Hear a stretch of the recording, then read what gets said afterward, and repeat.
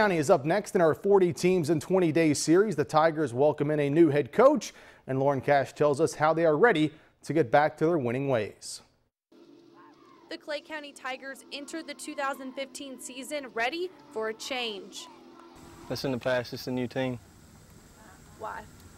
New coach, new program. We're ready to win.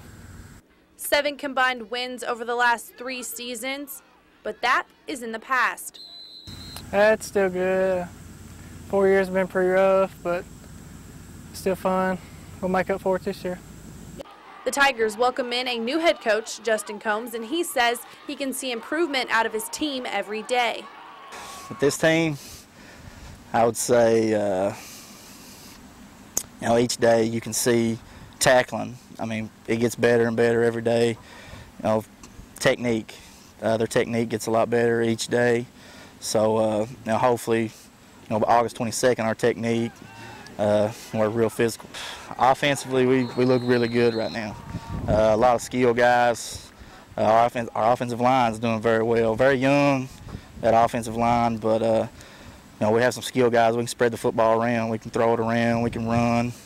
We're real versatile. The Tigers haven't won a playoff game since 2010, and that's a goal this team wants to see accomplished. I just grew up playing with them, and it's been a group since we was in grade school, and it's just been the same people. We all get along good. We all like each other, and I got the same goals. It just means a lot because I've grown up with these boys, went through grade school with about all the seniors, and just played with them all my life.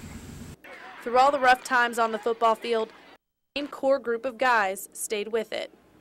It's been the same kids that's played all of our life. I mean, we all come up together in grade school, competing against each other. We got to middle school, we started playing as a team.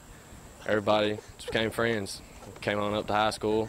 We've been through some rough seasons, but now we're looking turned around. The Tigers get their chance to turn it around August 22nd on the road against Rowan County.